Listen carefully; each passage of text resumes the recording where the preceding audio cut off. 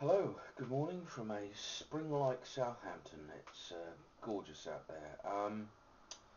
Yep, smoking a fern down 3-star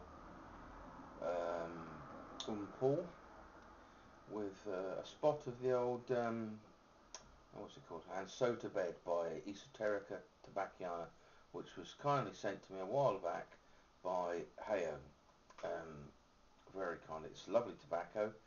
It's Virginia, Maryland tobacco. Now, I've done some research on this, and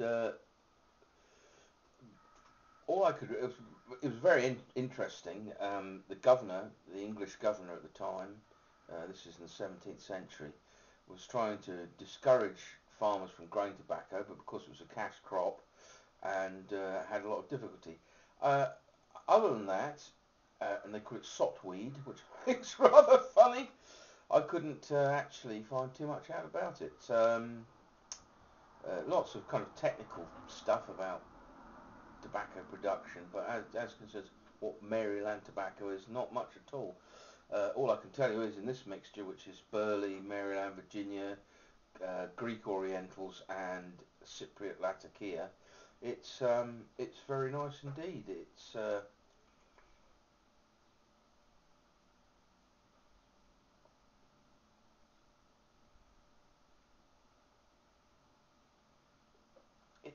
a nice tobacco.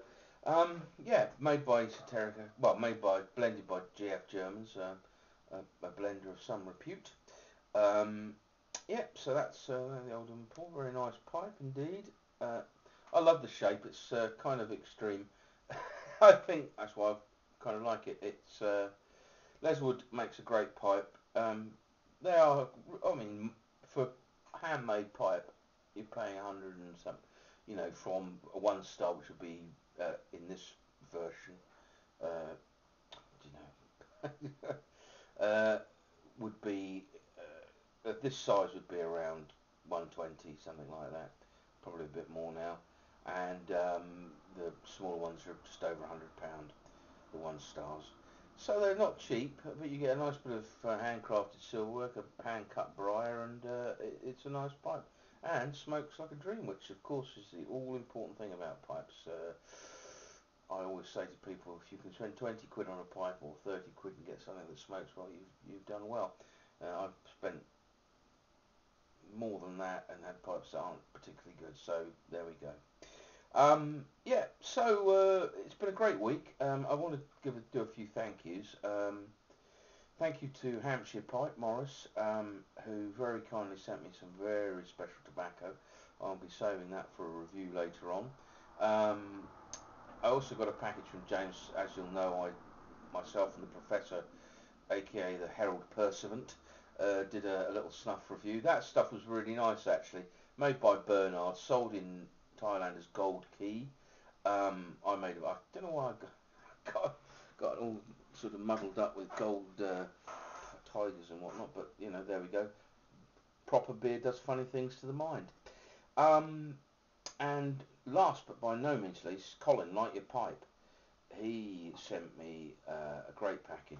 Some of his homemade pipe stands.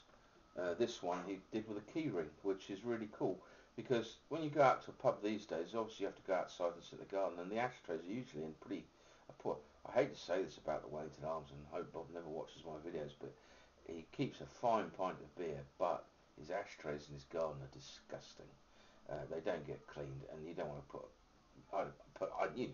Some people don't give a shit. Excuse my language, but I personally would rather not do that. So what I'm going to do is I'm going to transfer my keys onto this one. It's got a little Bath Abbey key fob, and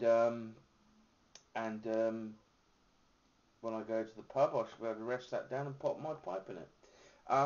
Yeah, so that was really kind. And Colin sent me some Frederick Tranter snuffs, their own secret recipes, Regency, Jockey Club, and Beau Nash, which over the coming weeks, the Professor and I will shovel into our hooters with great vigour and review them. This would be the first time I've tried any of the snuffs by I think Wilson's make them for Tranter's, but the recipes for these three are Tranter's own, you know, own take on them. So well, yes, I'm looking forward to that. Yeah, other things. Oh yeah, the anti-tobacco lobby got to be in their bonnet this week over here, demanding price hikes and all sorts of things. I hope they don't, the government don't give in to them. If you're a cigarette smoker, you're already paying £7.50, so that's for 20 cigarettes, which is oh dear, but I guess that would be about getting on for 10, 11, $12, something like that. So it's quite expensive already for a tip. And for a pipe smoker as well, a tin of good, you know, brand of tobacco, Dunhill's £11 plus now.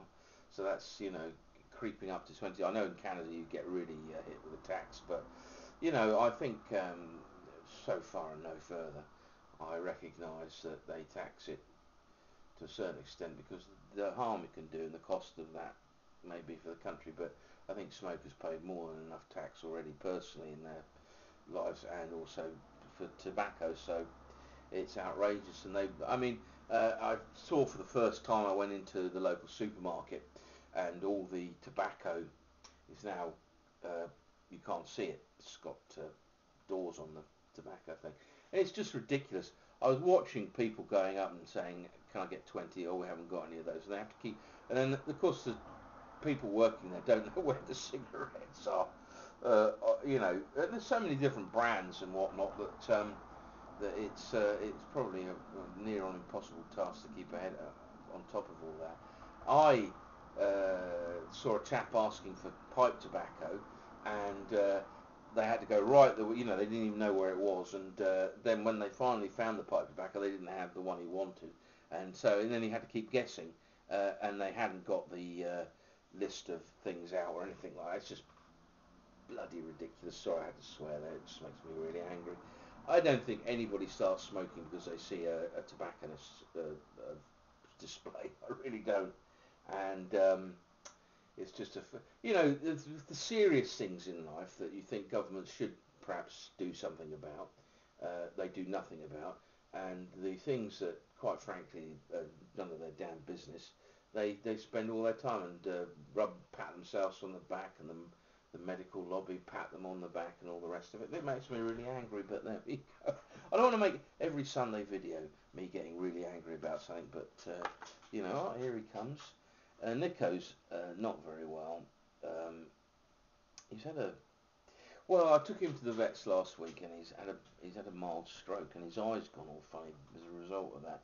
He's going back this week again. He seems, you know, he's all right in himself. I'll just hang on. Nico, say hello.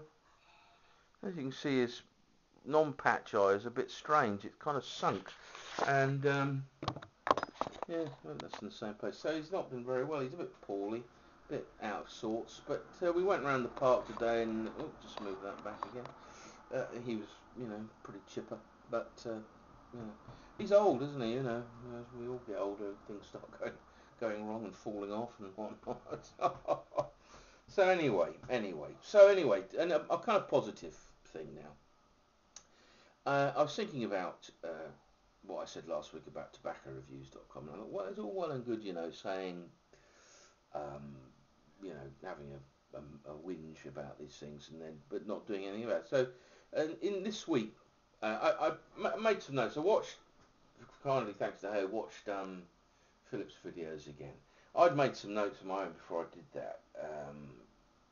Just kind of things that are, you know, useful to know. Obviously the name of the tobacco, who's blending it, what type of tobacco is it? Is it a vapor? Is it an English? Is it an aromatic? Is it a Lakeland?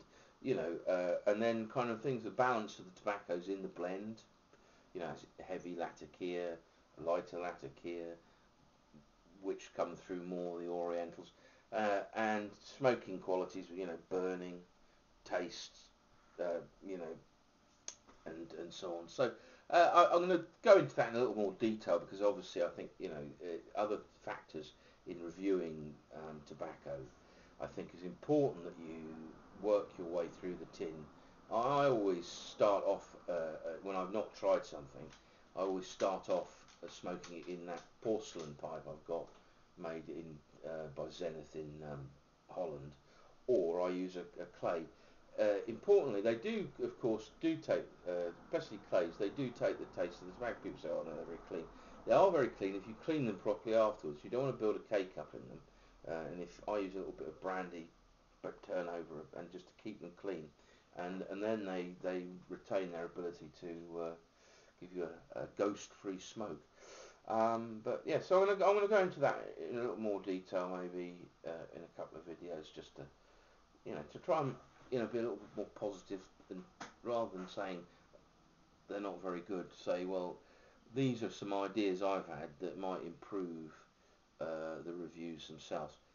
I'm not an expert in in as much as I have no credentials, but I have smoked a pipe for a number of decades now. Yeah, yeah, a number of more than one. Yeah, definitely. Yeah. So I do have a kind of idea, and I'd like to share that with people. And I'd be more than happy if people say, "Well, I think that's a load of rubbish."